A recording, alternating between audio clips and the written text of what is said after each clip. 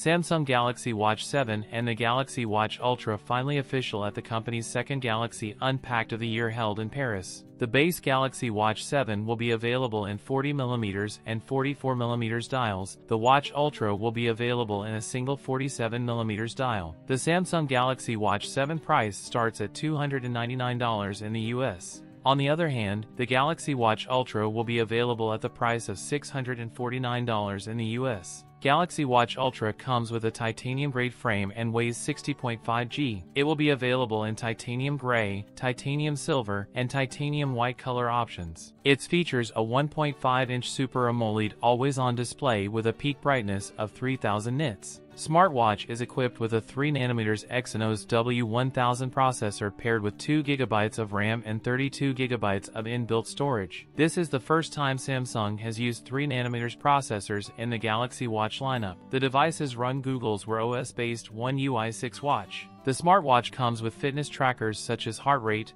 oxygen, and sleep monitoring, an AI algorithm for sleep analysis. It also offers 10 ATM water resistance. It is backed by a 590 mAh battery and supports WPC-based wireless fast charging. The company claims it has the longest battery life within the Galaxy Watch lineup, offering up to 100 hours in power-saving mode and up to 48 hours in exercise power-saving mode. Both smartwatches will support LTE and Bluetooth 5.3 connectivity. That's it for today's video. If you enjoyed it, don't forget to like, comment, and subscribe for more content. Thanks for watching, and I'll see you in the next one.